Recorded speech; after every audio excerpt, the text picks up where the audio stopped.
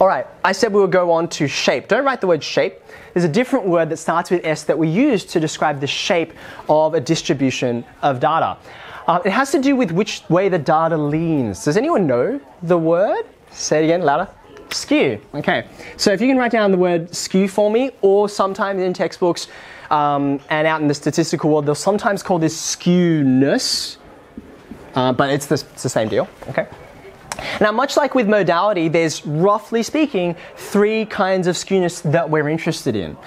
1, 2, 3. We'll have a look at the middle one first because it's actually the one that you tend to see a lot or associate with data. I even drew one on the board, okay? Skew is about which way a data set leans. So it's actually also to do with symmetry or lack of symmetry, as we're about to have a look at, right? So being that it's about symmetry, if you have a data set like this unimodal one that I drew before, that's like, oh, it looks pretty balanced between the left and the right, yeah? It doesn't have any skewness to it. It's symmetrical. So this is, whoa, I'm doing terribly here. This is the first kind of skewness that we're interested in when you don't have any skewness at all, okay? Now then, if you, let's draw one here. So this is right in the middle, okay? You then have 2 other kinds of skewness that we're interested in. And you have to be really careful in how you draw them. I'm going to draw one like this. So there's a hump here, and then there's a long tail going that way. And then I've got another one here where there's a hump here and a long tail going that way, okay? Now, this is counterintuitive. Lots of people get fooled by this, but we'll do our best, okay? One of these is positive skew, and the other one is negative skew.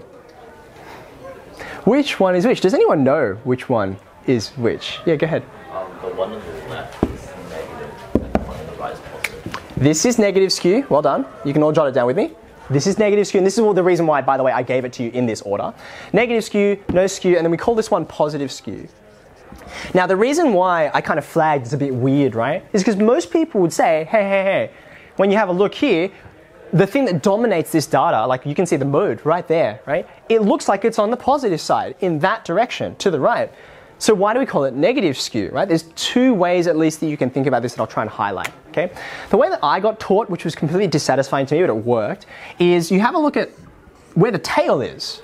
So have a look at where the tail is. Be interested in the tail rather than in the mode. So this is one way to say, look, that tail is facing in the negative direction, so this is negatively skewed, okay? That's one way to think about it. This is actually the technical definition. Can you go ahead, on all 3 of these, can you mark in the mode for me? So, this would be the mode, this would be the mode, this would be the mode, okay? You remember we talked before about the fact that you've got different kinds of measures of central tendency. We've got mode, we've got median, and then there's the one that we looked at this morning, we calculated, which was mean, right? Now I want you to have a think about each of these, right? All 3 of them, in fact. Where would the mean, the average, be in relation to each of these 3 data sets? We'll do the easiest one first.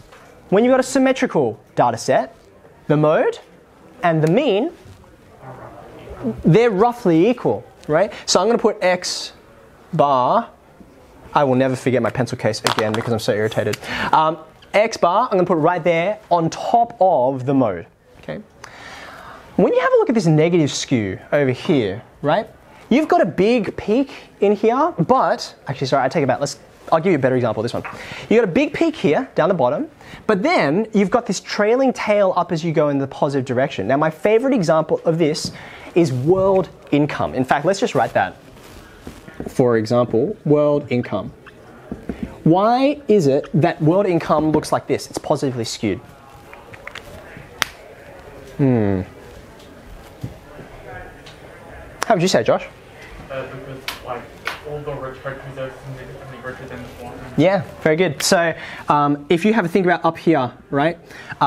You've got all the millionaires and billionaires and so on, right? You might call them oligarchs depending on what country they live in.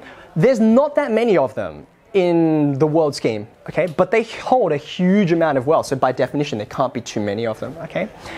But think about the impact that they have on the mean.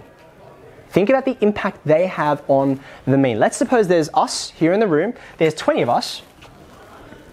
And let's just say our income is, I don't know, not a bad graduate salary. Let's call it $100,000. Okay? So at the moment, the mean and the mode are both $100,000. Make sense? Okay, let's put Jeff Bezos in the room.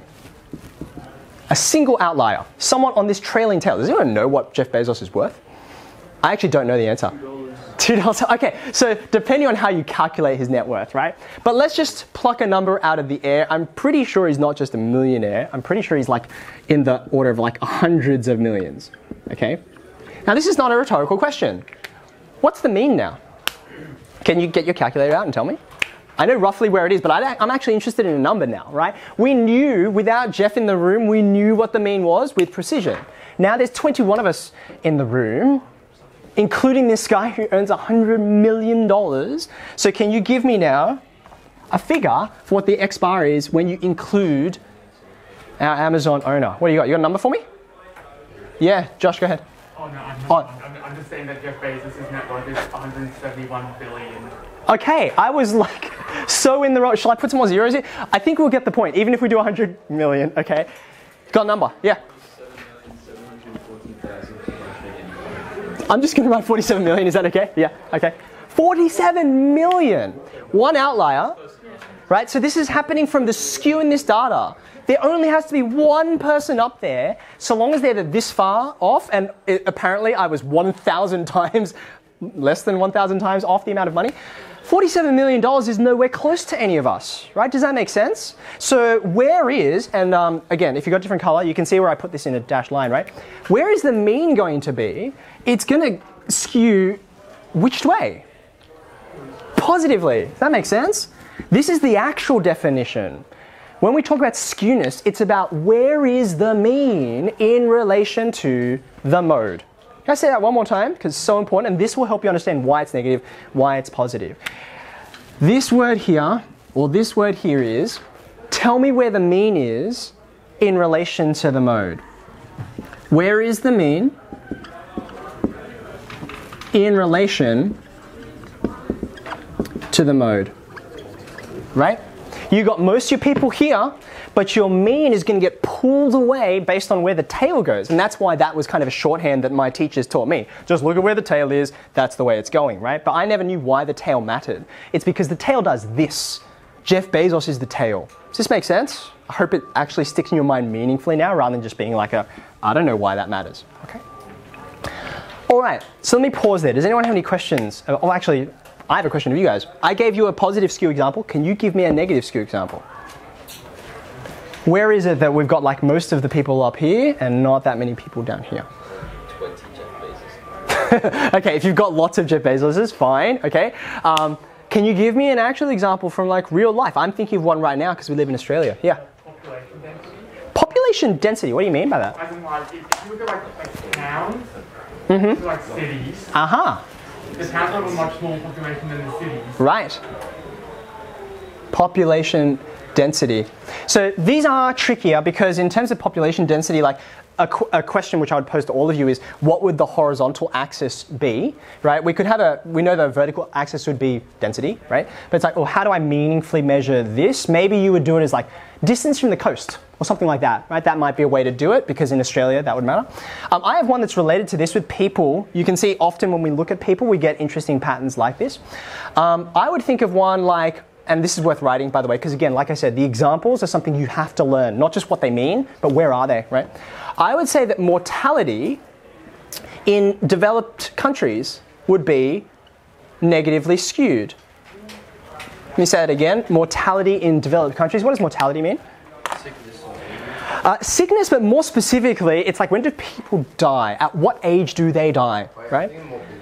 Yeah, morbidity, right. Comorbidities and all that. So in a developed country like Australia, right, we actually have an aging population. We have good enough healthcare, good enough nutrition and all that kind of thing that people can live to really old ages. That's wonderful, right?